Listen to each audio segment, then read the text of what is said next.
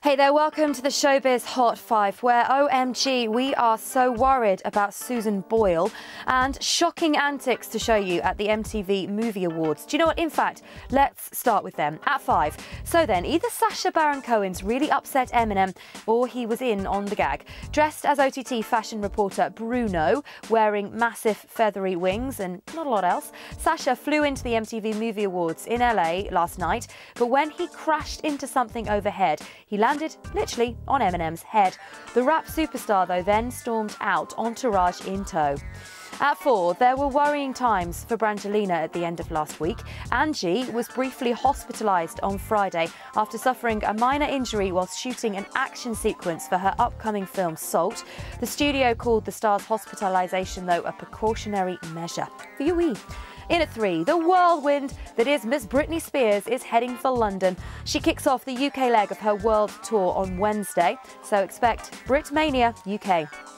At 2, yes, it is all about Susan Boyle, but let's not forget that it was Diversity who won Britain's Got Talent on Saturday night. The dance troupe were all smiles at their winners' press conference on Sunday, and here's how Cutie Perry reacted to their shock win. Winning yesterday, I'm just speechless. I haven't really taken it in yet because I haven't had much sleep, and I'm just gobsmacked. Well, we love these guys. And my top story at number 1. Poor old Susan Boyle. Life in the limelight seems to really not be suiting her at the moment. The Britain's Got Talent runner-up has reportedly checked into the Priory Clinic in North London as she's exhausted. Judge Piers Morgan reckons she just needs a rest, and he says that Simon Cowell is worried too.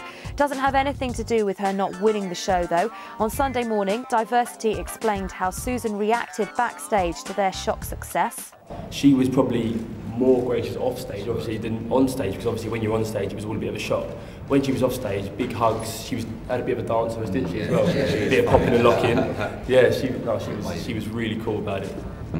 The Boyle, eh? Popping and locking. That's what we like to hear, and we hope that she gets well soon. That's the latest Showbiz. More here for you soon.